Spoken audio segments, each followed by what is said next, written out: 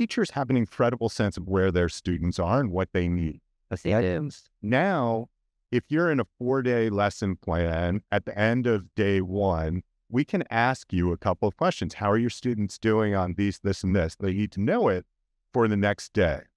And the teacher just clicks off, they're all ready, some are ready, none are ready. And it will go through and modify the lesson plan for the days that are ahead of us. We're looking at every classroom, every community has its own profile and its own needs. And what we want the AI to be able to do is start from a base that is high quality materials. And in those high quality materials, we have the pieces that address all of those needs, but sequencing them together and getting them right for that classroom in that community is incredibly challenging for a teacher. And it's a job that is built for AI. And what gets me so excited is that it gives us the opportunity to give the teacher the empowerment that they need and want in the classroom, while also meeting the needs of their administrators to make sure that all of their students in all of their classrooms are starting from a high quality instruction base. And bake in the assessments on top of that.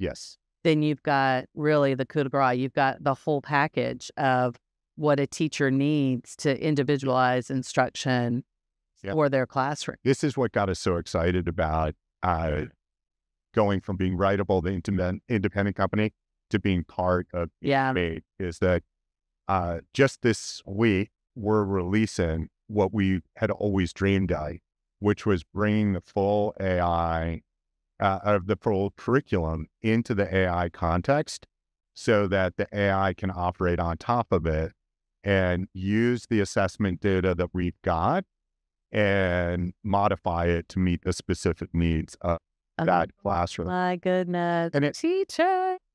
And actually, one of the things that's even got me more excited about this, which was you get these weird discoveries along the way, which is, people are tired of assessment. Okay. And sitting there, it's done. Well, teachers have an incredible sense of where their students are and what they need. Now, if you're in a 4-day lesson plan, at the end of day 1, we can ask you a couple of questions. How are your students doing on these, this, and this? They need to know it for the next day.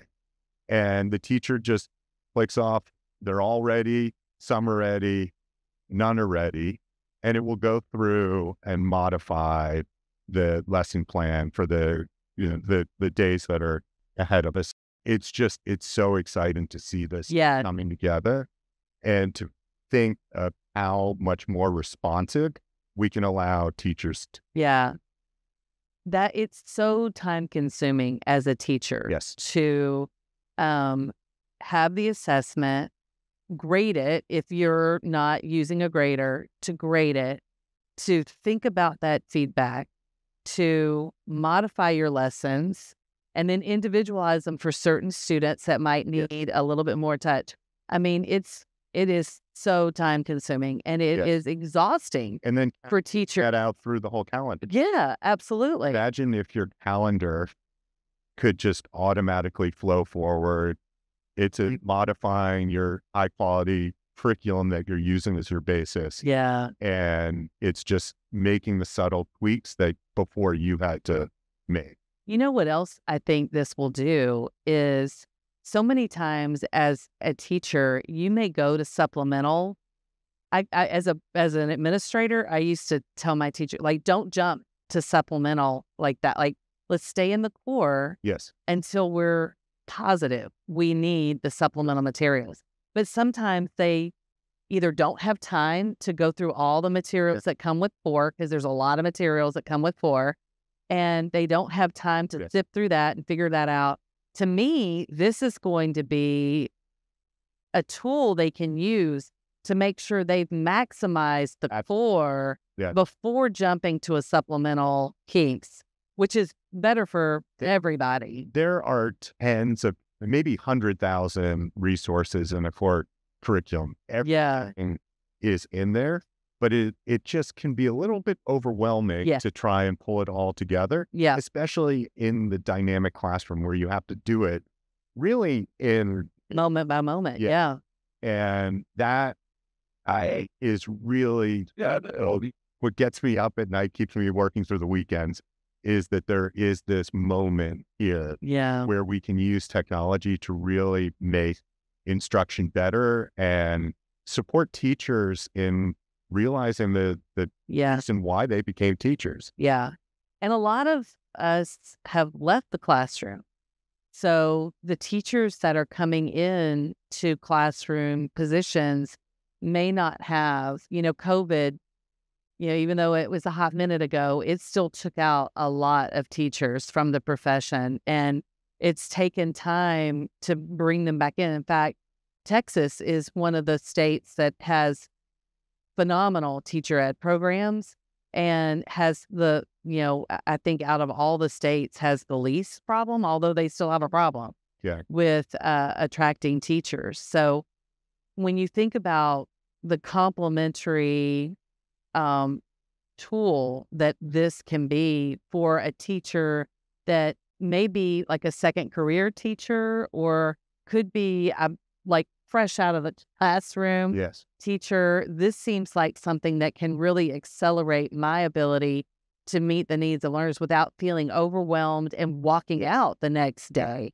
Because there's a lot of that going on too. Absolutely. I think that this can meet the wide range of teacher needs, from the new teacher just out of school that's coming into the classroom to the experienced teacher that's just, got all of the passion in it to be that teacher.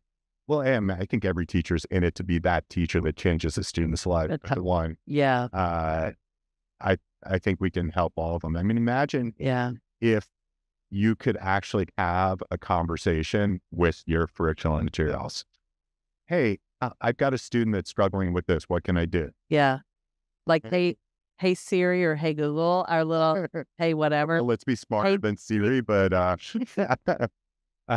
no, it's like ChatGPT. Hey Subby. But you're really able to talk to the curriculum, ask it a question, and it will refer you back to the materials. And the idea is that will help that student. That would be incredible. I think when I listen to teachers, one of the things that I hear them say is two things. They say, I'm overwhelmed. I've got so much that I'm responsible for. Things are being added to my plate every day. They're not being taken off. I agree with that, teachers. I know for a fact, even as an administrator, former superintendent, I would roll stuff out and I wouldn't think about what needed to be taken off. I would just think they would do it, but they're so amazing that they're not going to take anything off their plates unless they're told to take it off their plate. So you literally have to have a list. So that's another place AI could help, is to roll out, these are the things that we don't need to do anymore. Here's your list. And here are the things that we want you to pay attention to that we do need you to do. Here's that kind of list, so to speak. And then helping a teacher understand the role as superintendent and the principal, and just kind of navigating the space. There's so much noise around AI right now, and it's holistic. It's not just education, but we're getting caught up in it. And so I think sometimes in some parts of the country in particular, it's a little harder than others because the narrative in general around AI is just not what we need it to be. Tell me in education about this. This is something that gets me kind of excited, is that there's an opportunity here to meet teachers where they are and not say you have to change everything. Okay.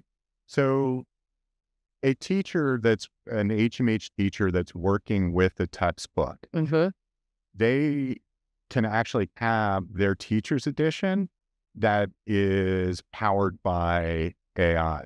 So does that actually, they don't have to change the way they're standing up in front of the class. They don't have to do everything digitally. They can progress to that. We'd love to see teachers move along that curve, but there's the opportunity right now in my planning to just take that one step and go in and use the digital teachers edition that has the AI built into it. And will it make your planning life easier? Can we take stuff? Yeah, I think, yes. I'm old fashioned. I know that shocks everybody because I'm like such a digital whatever. I'm a digital advocate, but I do like to keep balance. So my teacher's edition, I do like to look through the paper version. Yes. But what I would do with the digital version is I would go through my paper version. I would mark things that I want to look at the digital version to see what it could do. Yeah. And then I would utilize AI to do that. And I would do that in the context of my individual learners' data that I've gotten back. Yes. You know, assessment is not an event. Assessment is a component of good instruction. Yeah. And so to look at my assessments to see where my kids are performing, and then to use that teacher's edition to find the right resources to either accelerate some of my kids or bring some of my kids up. Yes. If I could just plug that in to AI and it would say, Jimmy does this, Johnny does this, Libby does that, I would be like, well, and look at page 47. Yeah. For TE. Yeah. This is something that you may want to focus on in your next lesson. So and direct me to digital. Does it do that? Because we really want to start from the basis. Yeah. Both of the teachers out there, I think, there's something great about the textbook. We're 20 something years into ebooks, and 80% of books are still paper. Okay. True. You get a sense for the whole, you know where you are, you're pushing your way through it all. If that's where you are as a teacher, I still think that there's a tremendous amount of opportunity to leverage this technology to make your planning life easier so you can go and use your textbook more efficient. And help the student too, because the student, there's a lot of things that we do in teaching that we do at the convenience of the adult. Yes. But it doesn't necessarily help the learner. And so if this could even push a little of it, some of us, to utilize more technology in a more meaningful way, like the ebooks, I think I might want my students to read a passage, but then I would like for them to go into the ebook and watch a video or something that's related to the passage that brings it more to life for my learner. But it may be too time intensive for me to do it. I got a kid to pick up and food to make.